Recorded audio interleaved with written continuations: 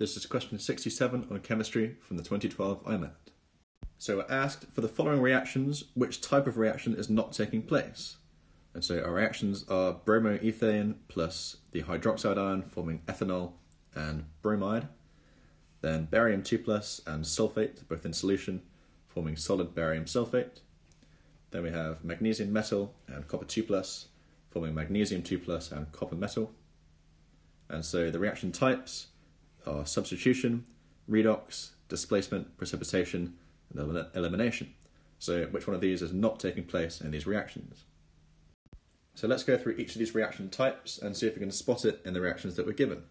So is there a substitution?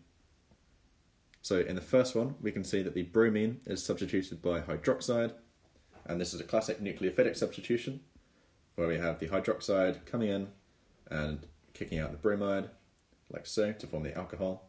So a substitution we can confirm is definitely present.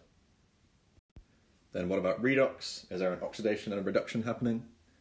So you can see in the third reaction, we have magnesium going to magnesium 2 plus. So what does that mean? The magnesium has been oxidized. And at the same time, we have copper 2 plus forming copper. And what's happening there? That's our reduction. So we can see that this is present. Then what about displacement? Now, what is displacement?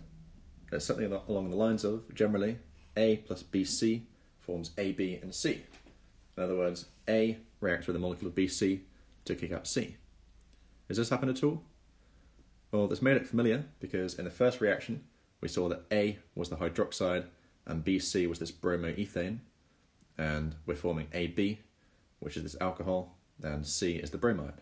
So the hydroxide has displaced the bromine. So this is not only a substitution, it's also a displacement. Now what about precipitation? What does that mean? So we know precipitation is when a solid comes out of solution. And is this happening? So let's look at the second reaction.